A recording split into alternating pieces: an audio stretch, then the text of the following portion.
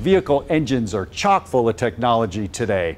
And you know what the common denominator is? Well, most of them use oil to get the job done. Welcome to this AMSOIL Tech Tip. It's all about the new technology. Let's start right here with VVT, variable valve timing. This is pretty cool. So you can see this engine right here is a dual overhead cam, and this one actually has a variable valve timing, but it's driven by oil pressure. Check this out. I went and took one apart for you guys.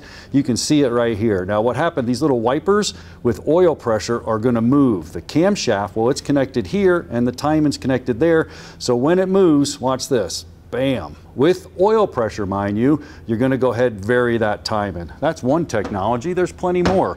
Right here you can see I actually have an oil-driven timing or chain belt drive right here. This is actually a pressure tensioner that's going to hold tension on those belts and chains with oil pressure. You don't have oil pressure, the right pressure, man, you could jump some time and you can bend a valve, not a good thing.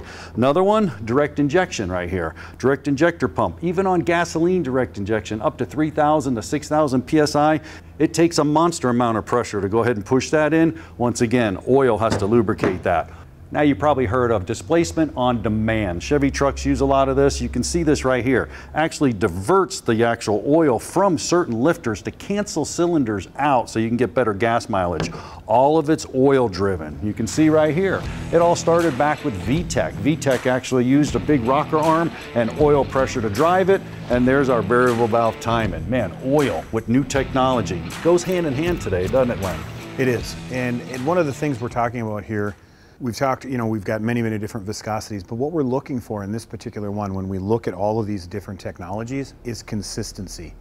Oil is affected by temperature, and it's directly related to oil pressure.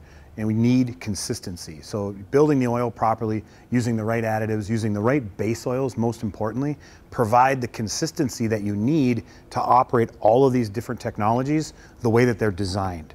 And that's the key word there. If you want to make sure your car's running at optimal performance and using the technology that it has on your vehicle, well, check them out on the website at amsoil.com.